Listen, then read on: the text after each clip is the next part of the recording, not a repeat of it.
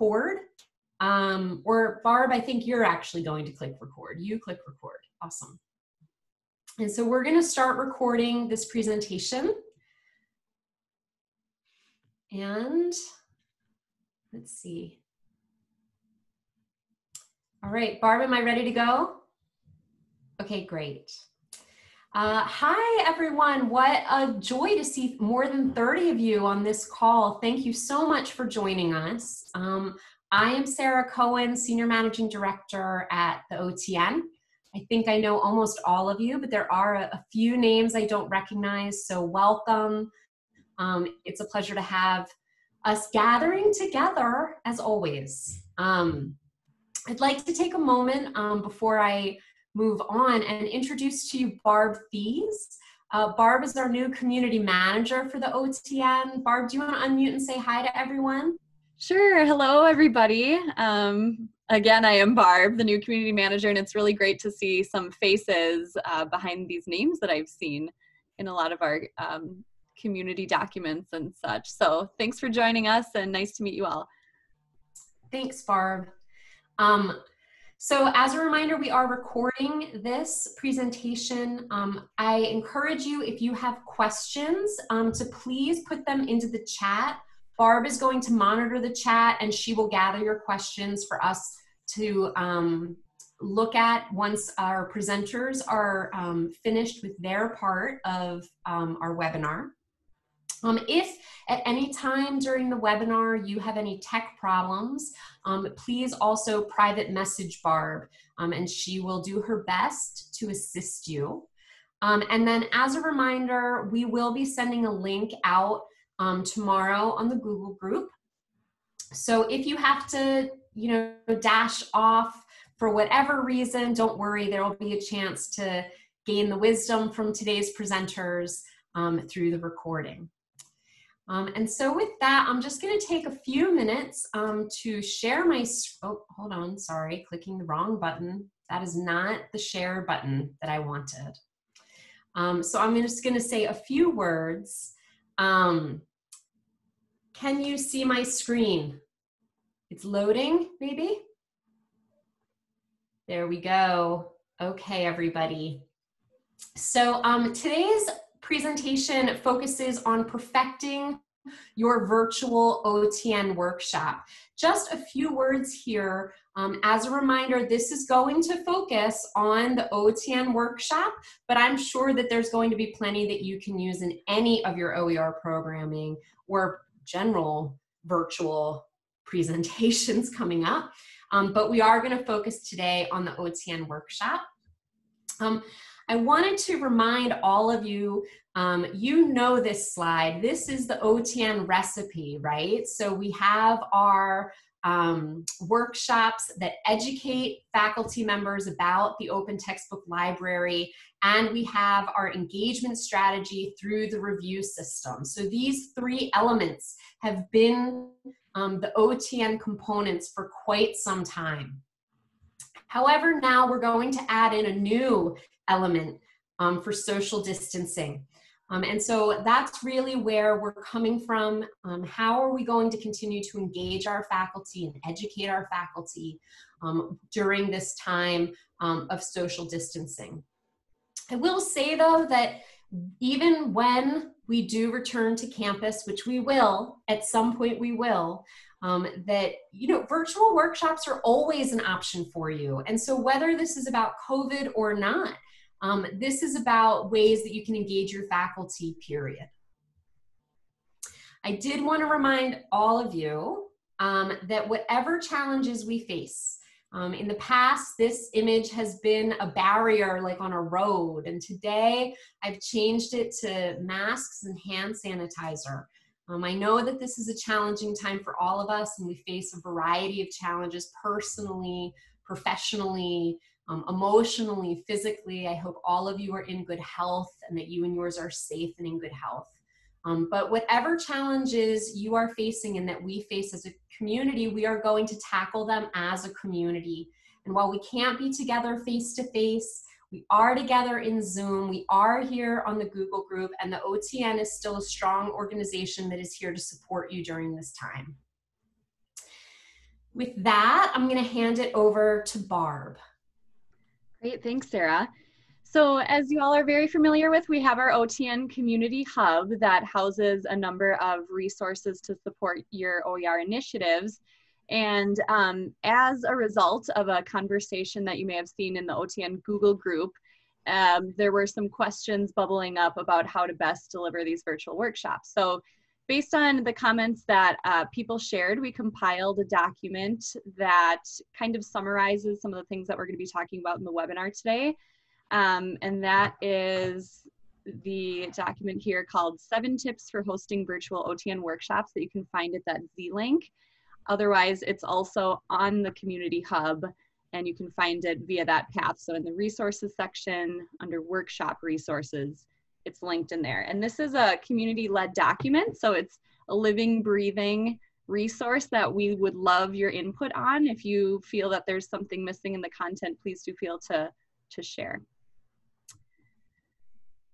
And we're lucky today to have 3 of our OTN community members sharing their expertise and experience delivering virtual OTN workshops. We have Liz Thompson, the Instructional and Educational Resources Coordinator at James Madison University, Christina Trunnell, the Trails OER Statewide Coordinator from Trails out in Montana, and then Kyle Benaxis, the Student Success Librarian at Richard Bland College of William and Mary, who is actually the only librarian on campus today. And so she's kind of dual presenting here and doing her job at the same time. So major props to Kyle.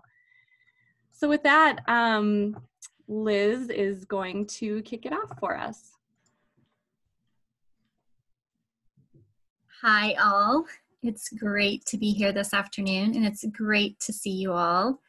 I'm going to kick us off with some tips specifically about asynchronous workshops. So my experience with online workshops has basically been the asynchronous kind. So these types of at your own pace kind of workshops that are really convenient for instructors that are off campus and that are on a really different schedule, maybe over the summertime.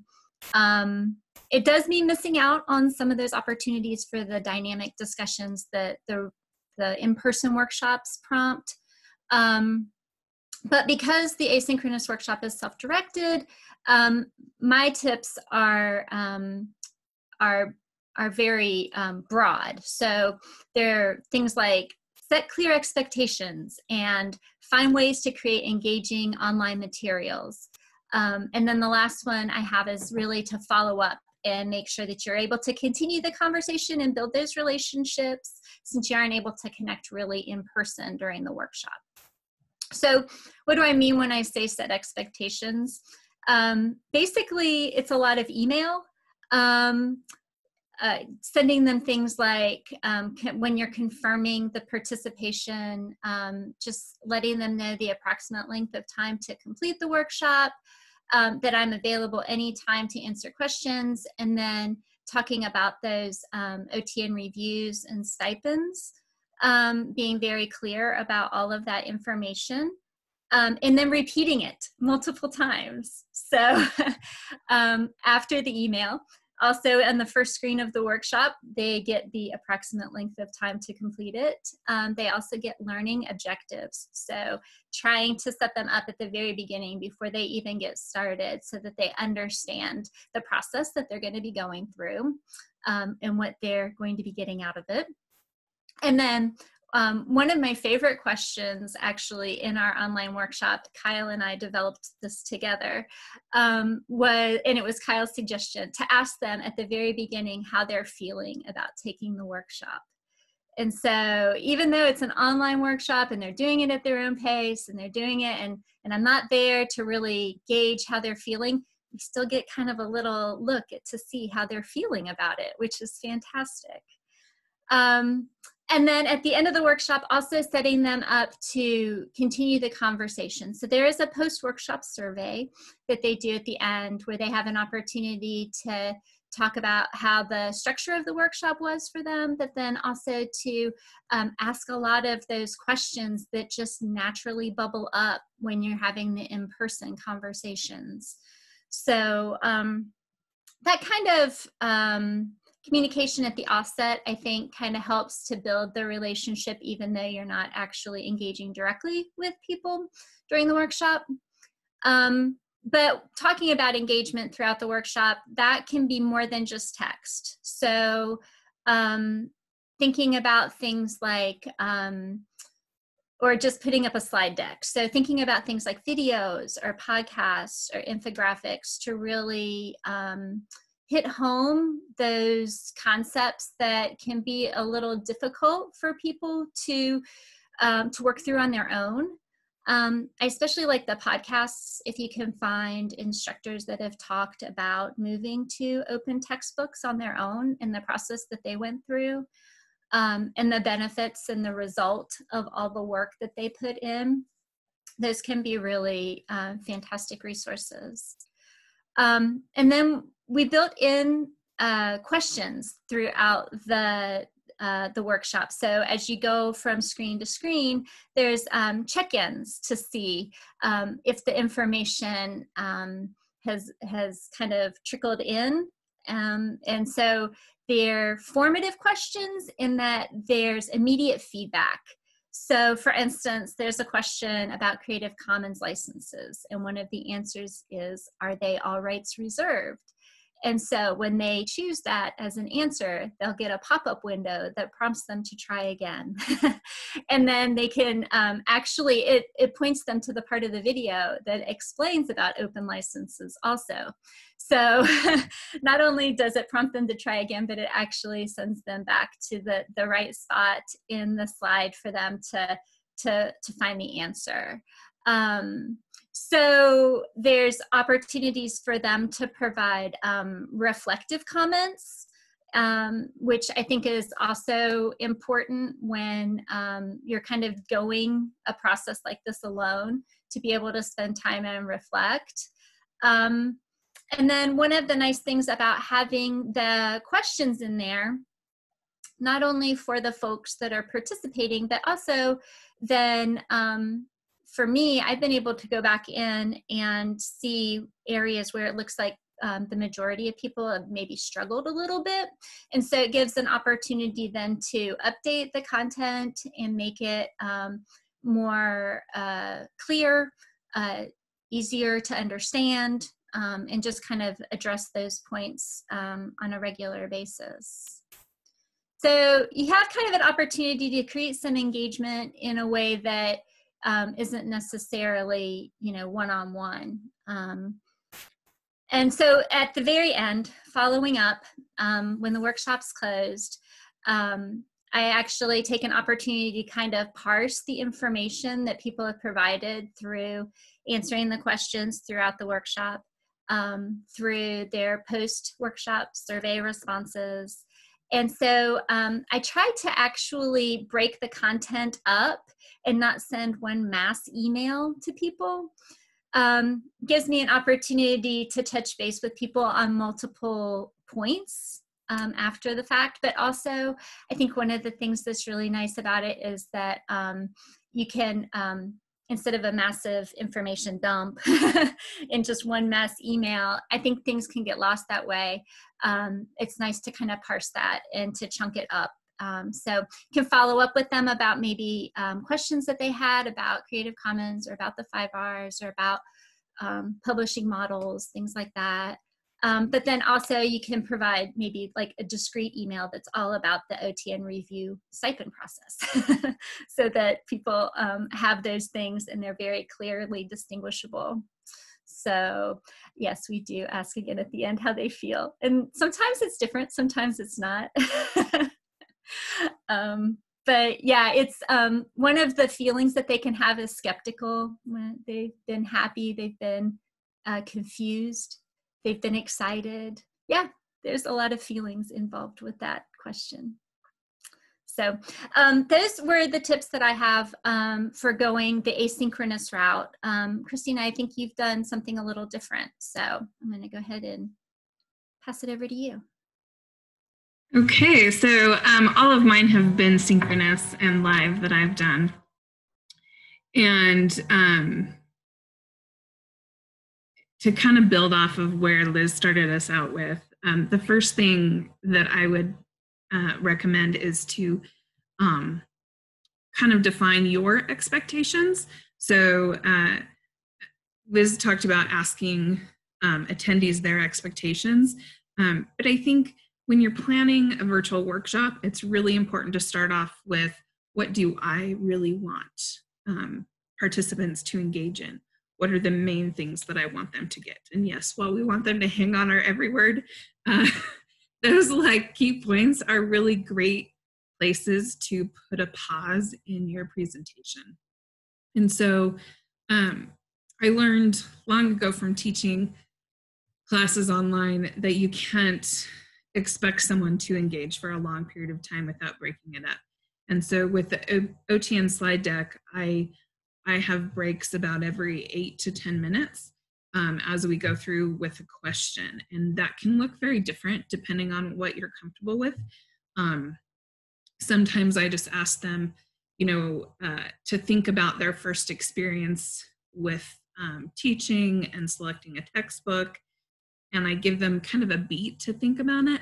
And then I move on so that they're putting something like an application in mind as they're listening to the next section.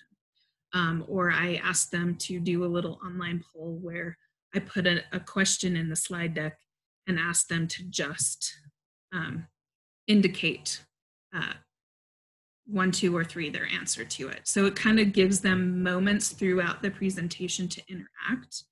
And those I have very much synced with my expectations of things that I want them to really understand. So another thing that I like to do that I found is really beneficial is using the OTN format when they register. And I do all my registration through a Google Doc, so I have a record whether they actually attend or not of everybody's information. But I always ask their discipline, and depending on the size of the group that you have participating, I use that to bring up examples. So if I know most of my participants are stats, instructors, then I'll spend a little bit more time talking about, the slide with Barbara Ilowski's stats textbook and applications, and give them maybe some space to talk about within the presentation other ways that they would improve their current textbooks that they're using, their publisher textbooks, things that their textbooks don't have that they have to generate. So it's getting them to kind of engage with their own instruction while they're listening to the value of what you're presenting. That really helps me as well. One thing that I found with online presentations is they don't have the participants don't have the energy that you normally would share in person.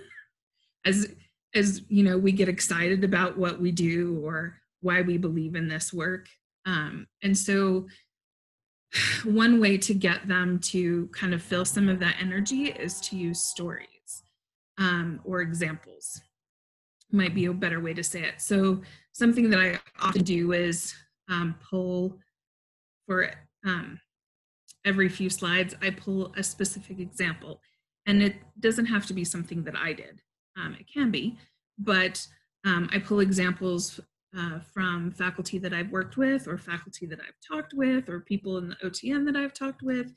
Hey, I know this instructor who couldn't find a textbook and wouldn't write one, but here's this other way that we helped them. And here's how OER fit. And so not long stories, but just examples to make it applicable and relevant to them, and kind of break up the information overload that online teaching tends to have. So I think giving yourself the space to kind of maybe not say everything you would normally doing a face-to-face workshop, but connecting people more with the material in a virtual workshop is really important. And that's where I also use when they register their disciplines. So I can, if I see that, maybe I only have 3 faculty in that workshop and they're from these 3 disciplines, I'll pick examples from those disciplines so that, again, they feel more connected to what the workshop is teaching. Student feedback, because I've had the opportunity to teach for years, I have a lot of student comments that I can pull in, but not everybody has that experience. So utilize other OTN institutions' student feedback. Student has, this library has some student comments on their website and things like that. You can use those comments as, here's what students have to say about this. It doesn't have to be a student you know, right? It doesn't have to be a student that was in your class or that you worked with personally, but maybe this instructor told you about, or someone else at the OTN told you about. So use those student feedbacks to really, or quotes or faculty quotes to reiterate your points. Helps it to be relevant. And then the last thing I want to really talk about is follow-up.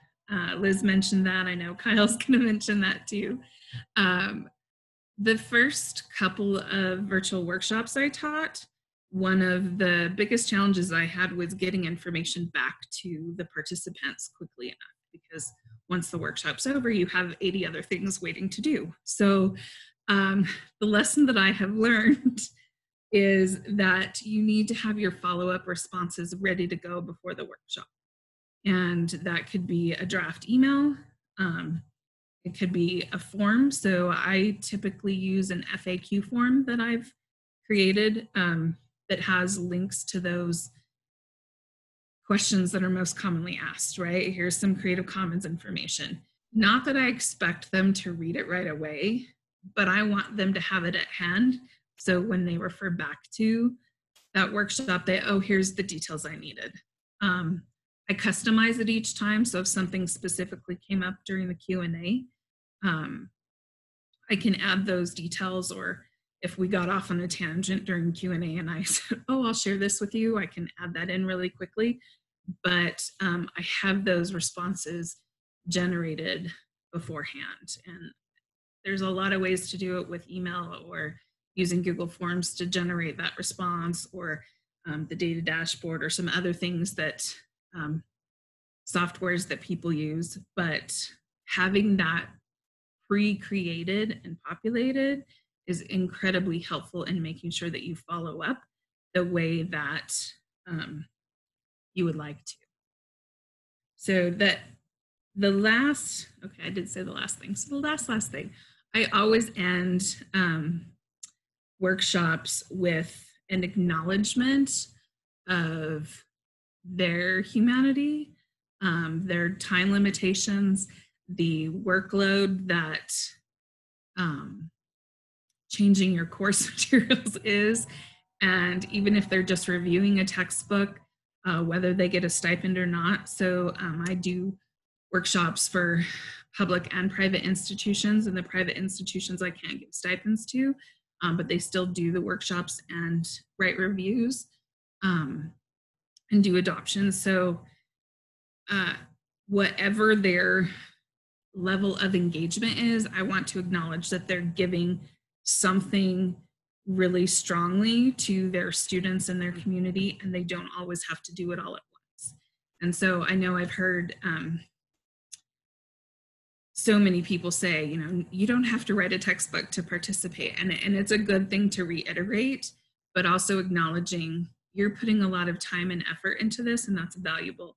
And the benefit is for you as well as for your students. And then I thank them for that. So to me, that acknowledgement and the gratitude for their participation, not in my workshop, but in this work as a field, is really important to me. And that's how I end every workshop. So, and I did see, Emily, your question. I will share out the document that I send and work with Barb. We can maybe make one for OTN as well. Just to chime in there, we could add it to the bottom of the 7 tips document so that it's all in one place. So we'll connect on that after. Yeah. And then I'm gonna turn it over to Kyle. Hi everyone, is my audio good? Just want to check. All right, so my part is at the college that I'm at, we are a very, very small faculty. So I'm lucky to have the opportunity that I can kind of build that connection with my faculty. So my 3 points are all about how I can continue to build that connection, especially in a virtual format. So one of my main tips when I first started doing, and I worked with Liz. It was Liz's idea to make the workshop, and she sent out like, who's interested in making the workshop? And I said, I am, because I'm swamped and I'd really like to do this workshop, but I don't know if I can do consistent in-person workshops. So the first thing I wanted to do was always make sure that I'm mindful of like the faculty's time, and not only that, but my time. So it's kind of very easy to think that, okay, now it's a virtual workshop, I can put in all the information that I want into the workshop and make it fit and make sure they have all of the information that's available. And with that, it goes to say that not a lot of people have the attention span to keep up with a lot of the information that comes in a virtual format. Their eyes gloss over, and they might not sit and listen to a full, several hour video or multiple videos. So I try to keep the workshop within the same amount of time the in-person workshop would be, no matter how tempting it is to go into full detail about Creative Commons and go through all of the details about the Open Textbook Network. I try to keep it within the 40 minutes to an hour. And how I managed to do that was when we made the workshop, I had some of my student workers actually take the workshop, because I've done the workshop, I can answer it quickly, get it done in 20 minutes. But to my student workers who are not familiar with the subject, they actually had to go through in it, watch the videos, listen to the podcast, answer the questions. And it came to about 40, 45 minutes, maybe an hour if you were actually, spending a lot more time on some of the slides. So use that time when you're making the workshop. Is there anything that you can put in, maybe supplemental material? So when I teach library instruction, I'm really big on giving my students flyers. So when they're done with the instruction, you have a flyer you can take that has kind of some cliff notes on everything we talked about. I did the same thing for my virtual workshop. So after they finish the workshop, I give them material. And I'm really into QR codes. There's a lot of free QR code websites where you can make them. So they get a flyer with a QR code. They can, if they're on their computer, if they want to print it out, then they can just snap it on their phone. And it takes them either to the LibGuide if they want to do the workshop again, the Open Textbook Network page. In Virginia, we have the course redesign grant, also goes to the course redesign grant. So they can have that material that they can take with them into whatever they're going to do with the information that I just gave them in the workshop. What I like about this is it builds a rapport that you can spend more time interacting with them in the virtual format outside of the workshop. So I don't have to spend a whole lot of time giving them a lot of information that they could easily read or look up. Another tip is to continue relying on faculty champions. Even if you don't have any, this is a good time to try to get some. When I first did the asynchronous workshop, I got so many emails with really, really great quotes from professors that said, wow, this workshop really helped me. I got a lot of insight on OERs. I had one faculty member that said he doesn't want to, he only wants to publish in open access journals now. I opened up his life. I don't know, but I use that quote every time I talk about my asynchronous website, or asynchronous workshop. Whenever I advertise it, I asked him, I said, can I use your quote that you said? He said, yeah, go ahead. So every time I send it out in an advertisement, I put those quotes in and use that virtual workshop to put some of those quotes in. How I also organize my workshop is the asynchronous version is where they learn a lot about the Open Textbook Network, and I follow up and ask them if they want to Zoom with me. And when they Zoom with me, they kind of get that one-on-one experience of going through, looking at the textbooks, answering any questions they might have that they might not have wanted to ask we use LibWizard in the LibWizard, or send me in an email.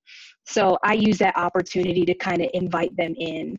And sometimes I've had some faculty that say, hey, I'll sit in with this new faculty member. We have a biology faculty, and he always invites all of his other professors. So when I do the one-on-one with the new person, he'll like to sit in and kind of chime in and talk about it as well, and his experience with writing reviews or looking through the different books. And when I when I make like PowerPoints, or if I'm making the advertisements, either the sign-up sheets or the little graphic that goes into a mass email, I include those faculty members, and I ask them if I could use them. I don't just, put it up there, but I do ask them, and they've always been very helpful. So if you can, keep a list of those, save them, put them in a file somewhere in your emails, because they're very, very beneficial to you. And finally, the biggest one is to keep and take advantage of that open communication channel. Doing the workshop, while it is beneficial in person, we have a lot of faculty here at Richard Bland that's swamped with other stuff. A lot of our innovative faculty, they're in so many committees, they're teaching kind of all the classes, they're really, really busy with a lot of things. So they might not always have the time to come to an in-person workshop. So when they sign up for the workshop, I ask them if they're interested in other things, either if they're interested in grant opportunities, if they're interested in learning more about textbooks that are available to them. I'm signed up on a bunch of listservs, so when I see that there's new textbooks on subjects, sometimes I like to keep them and put them in a document. I'll just copy and paste the link, put it in a document. So I ask them if they want that, or if they're interested in something like that. And what I end up doing is I don't flood their emails with information. I usually keep it maybe one email a semester, or depending on what's going on. So for like the beginning, the fall, maybe in the winter when they're thinking about what their new books for the next semester is, during Open Ed Week, and then for the summer, I'll maybe put in an email and talk about, what's going on in OER news. I'll talk about Open Textbook Network. I'll remind them. If they forgot about some things, I also the bibliography that's provided by the OTN, I also include that in their very first email that they get after taking the workshop. So if they want to go back and read some of the studies, or if they want to review the slides without having to, do all the questions and answers again, I allow them to do that. So if they want to look over the material again, and any points that I want to highlight, I keep in that. And that's really helped them kind of stay connected. And with that, I get a lot of faculty that, oh, now it's time for me to pick my book. Oh, now I have the chance to maybe look into OERs, because that sometimes with some faculty, you do the workshop and then you move on to your next thing. Like I did that and now I'm done. But with this, I kind of trigger them and they're able to be reminded. And now that they have the time, kind of at the end of the semester when grades are due, they're more willing to come in and talk with me or Zoom with me. I've had a lot of Zooms about it where I'll sit and we'll go through the Open Textbook Network workshop, and we'll go through the website and we'll look at books, and they'll say, well, okay, how do I do that? Is there any supplemental material? And I say, yeah, this is how we do it. We can keep looking. This is the steps that you go through, and that's really helpful for them. And so the biggest thing with that is you've made yourself open and you've made yourself available for them to come to you. And it's kind of comforting to them that they have, if they come to you for a question through email, you'll respond to them and you're willing to work with them through that time. So you don't always have to rely on the workshop format. I'd encourage you to, even if you have the ability to, and if you can, and if you have the time, invite them in for a second one that's maybe less formal, where you actually can kind of have that conversation you would normally have in the workshop. I think that's all I have. Thank you, guys. Thank you, Kyle and Liz and Christina. Amy had a great question that I'm just she said Kyle kind of addressed it, but in case Liz or Christina wants to chime in, and it was in reference to asynchronous workshops. Wondering if you receive asynchronous, if you could speak to how it feels in terms of community building or connecting faculty to colleagues when you are conducting an asynchronous workshop. Yeah, I'll just add a little bit. To me, because I do both, I do the in-person workshops. I do one in the fall semester and one in the spring semester. I really wanted to design the asynchronous one to catch the instructors when they're off campus in the summertime redoing their courses, like really thinking about making changes, and they have that time. Most of them will take the time over the summer to do that. So what I found is with the asynchronous courses, the conversations leading up to the workshop are very similar in nature to my in-person. But then afterwards, you just have to really make the effort to make the connection into, which is why I kind of use the in-workshop question responses and post-workshop survey responses that I get to help kind of remind them to connect again with them and say, hey, I saw that you had questions about Creative Commons, or you weren't really sure who else, how other people in biology are using these open textbooks, and being able to point them to some of the literature, some of those types of things. So during the in-person workshops, you're able to really have those conversations and put faces with names and really kind of get a better sense for what their individual goals are. And so on the asynchronous side, the follow-up takes a very different route. Does that help? I've had for us, like my in-person workshop really reaches out to the full-time faculty, but my asynchronous one is really good for adjunct faculty who might not be on campus or they work at other institutions, so they can really have that opportunity that they might not have when they're full-time on campus. And also with that, it kind of, at least for us, not a lot of our adjuncts get, orientations to OERs, or they might not come to like professional development where I usually do the OTN workshop. And so that brings them into the library space and they know, hey, I'm in here to help you, and you can spend this time to come and we can look through and identify OERs or look through the websites together, rather than kind of feeling like they're isolated or they have to wait till, the full-time faculty maybe bring them in. So I found that's helped with really getting a lot of the faculty that might not necessarily be involved a lot on campus and participate in a lot of either professional development or committees or meetings. So my asynchronous attempts have not been things that I'm happy with, so I can't really address that. I'm still working on a method that works for me, but to build off of what Liz and Kyle just said, I think the follow-up is a key thing to connecting faculty as a part of the community, whether they're doing a virtual workshop live or synchronous or asynchronous.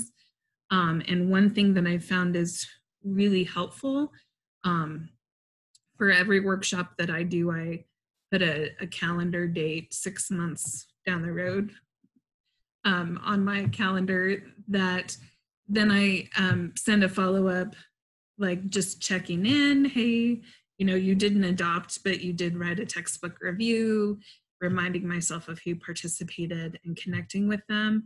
The other thing that I do as a follow-up is at that 6-month mark, I will send out emails to them. And again, how many people are participating? This can be a challenge. So acknowledge that and the time it takes. But I also will send them, when I send that email follow-up, I will also copy their campus librarian. So Trails is a statewide consortium, so I work with 27 campuses. So I'll connect them with their campus librarian and their campus department. So say, hey, it's really great that this person participated in a virtual workshop. Are you still doing that? This is something you should talk to your department about, and kind of connect some pieces. So if there's a faculty in that department that's already working on OER, that's the person I connect with. If not, I send it to the department chair. And again, recognizing time and resources. So I do have student workers at my disposal that can get those contacts for me. That will be different depending on the size of your institution, how that works. But connecting them, even if it's an adjunct who teaches one class a semester or a term, connecting them with other people at their institution to say, hey, they're doing great things, I think is valuable as well. You mentioned the director chairs. I advertise, like I specifically hosted like like the faculty chair only workshop to kind of get like from the top down, so they saw it and then they would tell like the other faculty about it. And I think that was kind of one of the biggest pushes for our director of academics was once the department and a chair for one of the natural sciences, and every time she reaches out to talk about either course adoption or textbook adoptions and everything, she always mentions looking at OERs, and she talks about the OTN workshop that she went to. So I reached out to the department chairs and asked if they wanted their own kind of private one to get them on. Great. Thank you all for sharing. We recognize we've got some great insights from our three panelists here, and then we also recognize that a number of you who are in attendance have likely also done some sort of either virtual OTN workshop or other virtual workshops. So we were hoping that this last, 15 minutes or so could be an opportunity for other community members to perhaps share any insights that they've found useful that we may not have covered here, or certainly please do keep sending questions you may have for the panelists.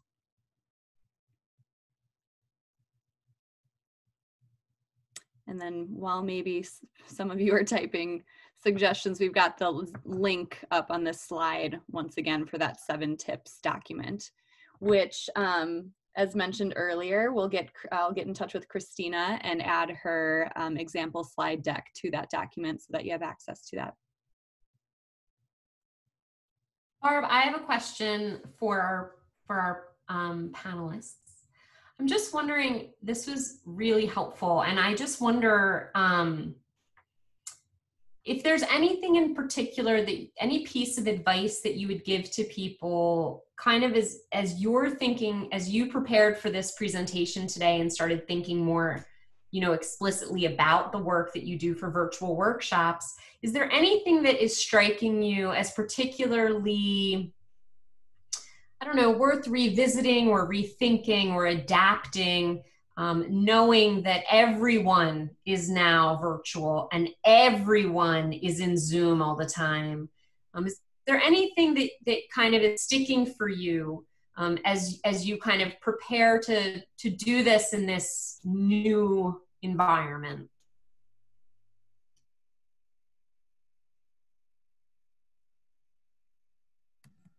I think I would probably add a more personal component to my workshop.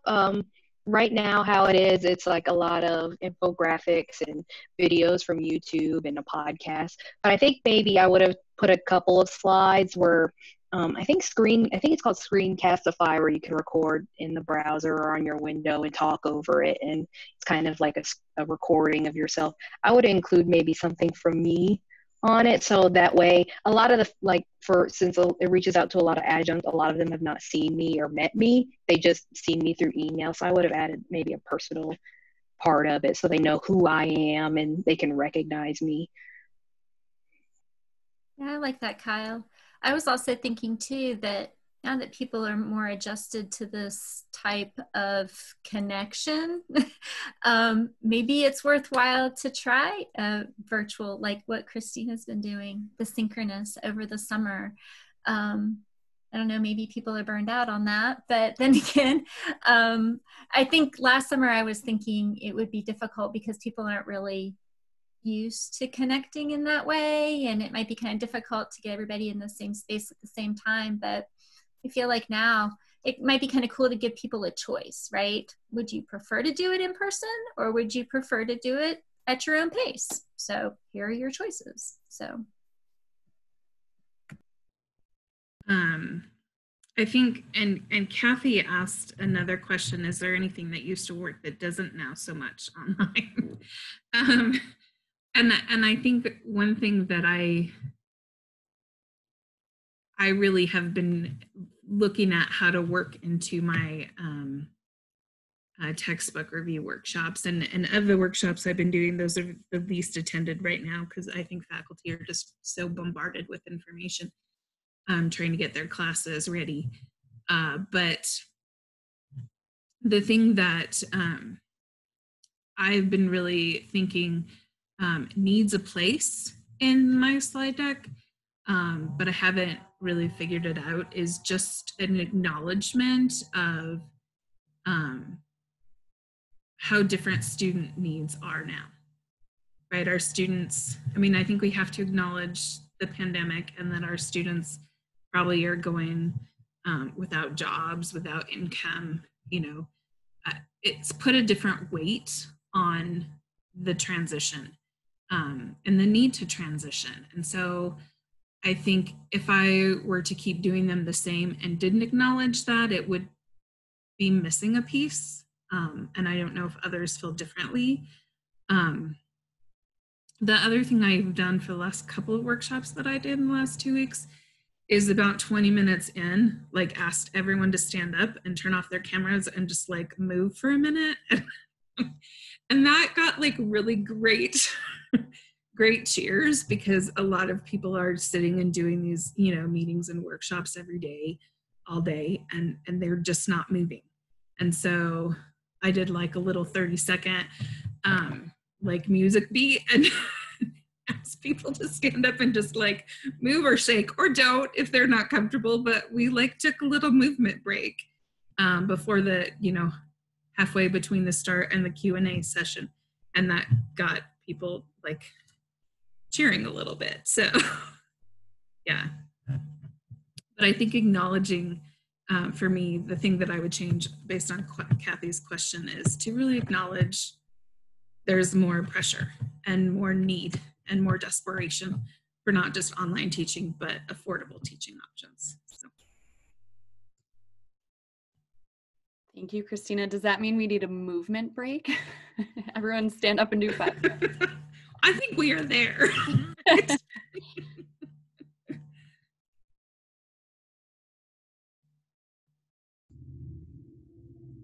And that really honestly just comes from having to sit with my children while they do schoolwork and I work. We have to require each other to get up and move.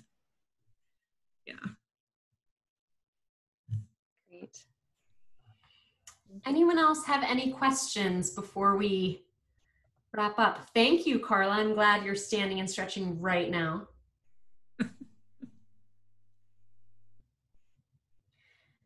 Well, I'm going to take this opportunity to thank so much Liz, Kyle, and Christina.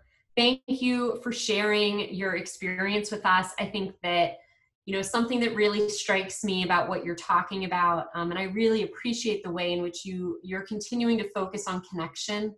And I think that's so important. As you all know from the OTN perspective, that's what so much of this is about. So thank you for emphasizing that and showing us ways we can do that in the virtual environment. I really appreciate that.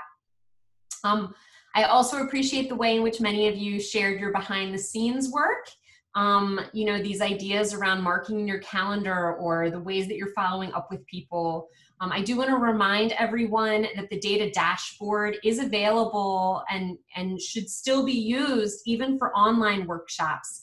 You can, instead of putting the room that you were going to meet in, you can put the Zoom room that you were going to meet in, and continue to use that as a way to manage your workshop and the review process.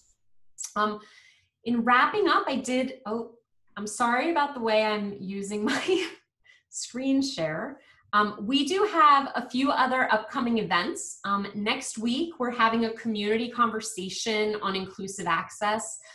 This is going to be much less about best practices and experiences by people that are doing it, and is really a chance for people in the OTN to share what you're hearing on your campus around inclusive access right now.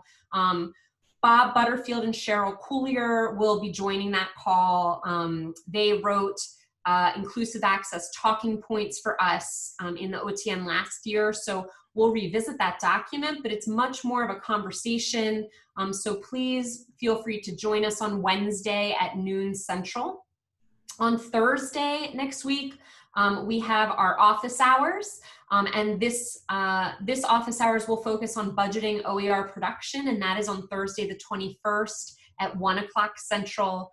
And then just to blow off some steam, we are hosting our bi-weekly OTN happy hour on the 21st at 4 p.m. Central. Those are super fun. There's not an agenda. It's just a chance to see each other and talk to each other and connect with one another. And that really is my parting thought to all of you. We've got this, and it's really about we. Stay together, take care of each other, join in the community. Please reach out on the Google group if you have questions or ideas or suggestions, or you just want to reach out to other people doing the work, be part of our community and connect with one another. And as always, we are here if you have any questions. Sorry, see, I got to work on my skills with my mouse.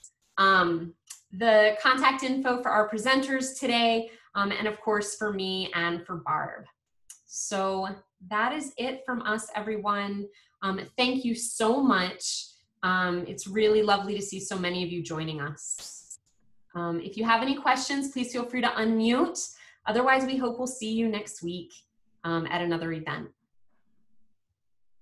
High five, everybody. Thank you. Yay. Good to see you guys. Thank you all so much.